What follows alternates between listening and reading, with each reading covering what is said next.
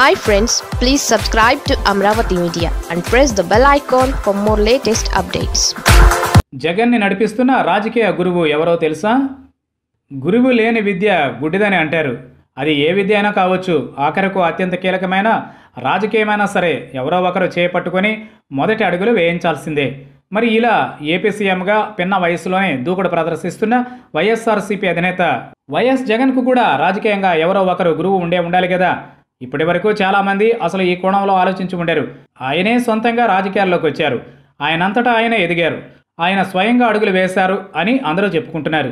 కానీ వాస్తవానికి జగన్కు కూడా రాజకీయ గురువు ఉన్నారు. జగన్ను చేయి పట్టుకుని రాజకీయాల్లోకి అడుగులు వేయించారు. రాజకీయాల్లో ఎలా మెలగాలో, ప్రజలతో ఎలా మమేకం అవ్వాలో, నిజ జీవితానికి రాజకీయాలకు మధ్య ఉన్న వ్యత్యాసం ఏంటో, జీవితంలో ఎలా మెలగాలో, ప్రజా జీవితంలో ఎలా ఉండాలో అక్షరం అక్షరం నేర్పించారు ఆ గురువు. ఇప్పటి వరకు చాలా మందికి తెలియని ఈ విషయాన్ని జగన్ మాతృమూర్తి విజయమ్మ స్వయంగా తాను రాసుకున్న నాలో నాతో వైఎస్ఆర్ పుస్తకంలో సోదాహరణంగా వివరించారు. జగన్కు 18 ఏళ్ల వయసు ఉన్నప్పుడే రాజకీయాల్లోకి రావాలనే కోరిక ఉండేదని విజయమ్మ పేర్కొన్నారు. చూడమ్మా, నాన్నని ఎంతమంది ఆరాధిస్తున్నారో నాకు కూడా ఆయనలా మంచి పనులు చేస్తూ ప్రజల మనస్సులో ఉండాలని ఉందమ్మా అని తన తల్లి చెవిలో నిత్యం చెప్పేవాడు. అయితే అప్పటికే రాజకీయాల్లో ఉన్న వైఎస్ పడుతున్న కష్టాలు, ప్రత్యర్థుల నుంచి వస్తున్న విమర్శలను ప్రత్యక్షంగా చూసిన విజయమ్మ జగన్ రాజకీయ ప్రవేశంపై వద్దని తలుపులు మూసేశారు. కానీ ఈ విషయం మెల్లగా వైఎస్ చెవిలో పడింది. దీంతో ఆయనే జగన్కు గురువయ్యారు. మెల్లమెల్లగా రాజకీయం వైపు జగన్తో అడుగులు వేయించారు. రాజకీయాల్లో ఉండాలంటే ధైర్యం ఉండాలి, నిబ్బరం ఉండాలి. అన్నీ పోగొట్టుకున్నా కూడా ఇచ్చిన మాటకు నిలబడాలి. మనల్ని నమ్ముతున్న వాళ్ళకి తోడుగా నిలవాలి. అప్పుడే నీకు వాళ్ళు తోడుగా ఉంటారు. మనతో కష్టాలు చెప్పుకోవాలి అనుకుని చాలామంది వస్తుంటారు. అందరినీ ఓపికగా పలకరించాలి. ఎవరిని అశ్రద్ధ చేయొద్దు. అందరినీ పలకరించాలి.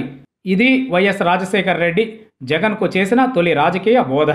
అప్పటి నుంచి జగన్ మనసులో నిత్యం రాజకీయ సంఘర్షణే చోటు చేసుకుంది. ఆ ప్రభావమే ఆయనను ప్రజలకు చేరువ చేసింది. ఇచ్చిన మాటకు కట్టుబడేలా చేసింది.